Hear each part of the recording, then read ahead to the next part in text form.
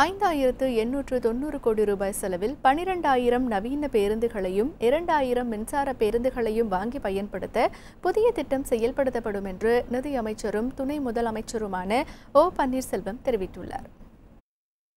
German வளர்ச்சி வங்கியின் கடனுதவியுடன் 5890 கோடி ரூபாய் செலவில் 12000 புதிய BS6 தரத்திலான பேருந்துகளையும் 2000 மின்சார பேருந்துகளையும் வாங்கி பயன்படுத்தும் வகையில் புதிய திட்டம் செயல்படுத்தப்படும் என்பதை மகிழ்ச்சியோடு தெரிவித்துக் கொள்ள கடமைப்பட்டிருக்கிறேன்.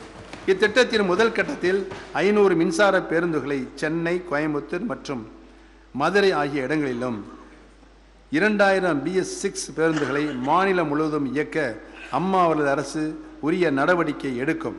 அரசு போக்குவரத்து கழகங்களுக்கு நெருக்கடி காலங்களில் மாண்புமிகு அம்மா அவரது அரசு உதவிக்கரம் நீட்டி வருகிறது.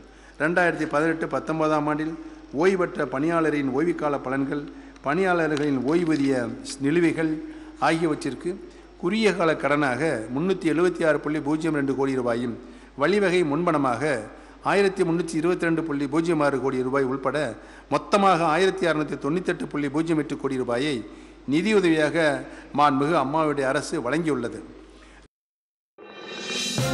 இது போன்ற முக்கிய வீடியோக்களை உடனுக்குடன் தெரிந்து கொள்ள NewsJ யூடியூப் சேனலை சப்ஸ்கிரைப் செய்யுங்கள்.